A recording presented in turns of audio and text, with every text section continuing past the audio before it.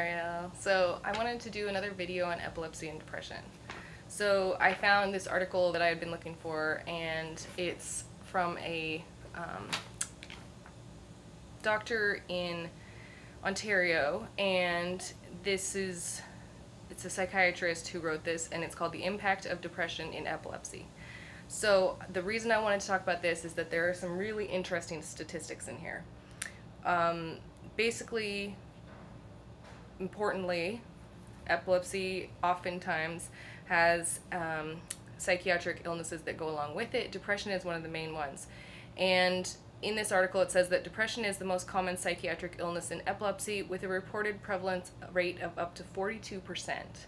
So that's almost half of people with epilepsy having major depression. And that's really big. I think that's important for people to realize. There's possibilities of why you have epilepsy and depression together. It can be because of brain abnormalities and plenty of things we do not totally understand, as well as social stigmatization, discrimination, all kinds of issues that go along with having epilepsy. Restrictions of your daily life activities, stuff like that. Anticonvulsants also are oftentimes can cause depression. So some of the ones that in this article they say phenobarbital, phenytoin, vigabatrin, and lamotrigine. I found that the lamotrigine for me doesn't seem to be a big depressant, but I think it really depends on each person. So the impact of depression on people with epilepsy is very significant.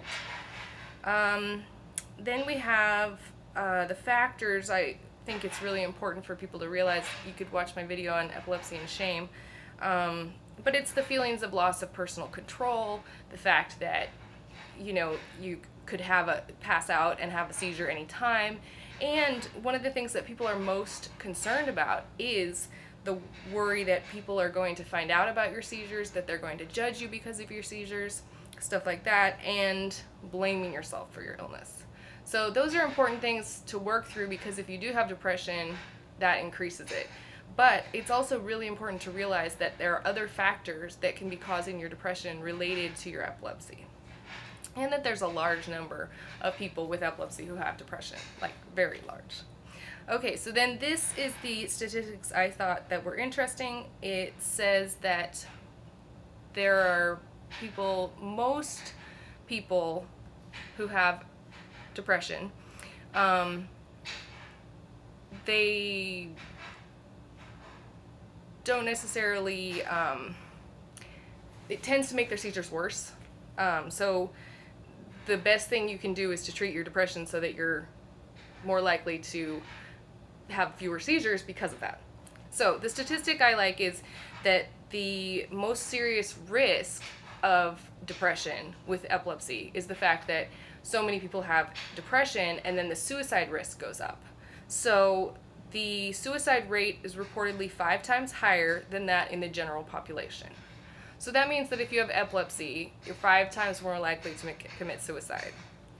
And then the suicide rate is higher even with people with temporal lobe epilepsy, and it's 25-fold higher than in the general population.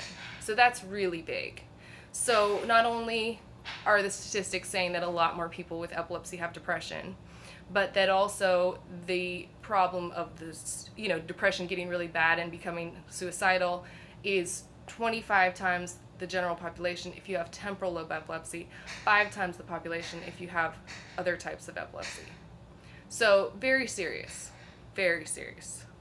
And oftentimes it's really important to do therapy, medication, and for an extended amount of time, because this is not something that you can deal with in a week, or even a couple months. It may take years to really get the help that you need. Then also the issue of which antidepressants to take. There are SSRIs, which are selective serotonin reuptake inhibitors, and there are other antidepressants. The SSRIs are usually recommended because they don't seem to have very much of a correlational relationship with increasing your seizures. So that's usually what people do, is use that. But personally, and I know other people sometimes use bupropion, which is Wellbutrin. It depends on what you work out with your psychiatrist and your epileptologist or neurologist. Then one thing in this article, they say antidepressant medications should not be withheld because of fear or concerns about epileptogenesis, which is epileptic activity in the brain.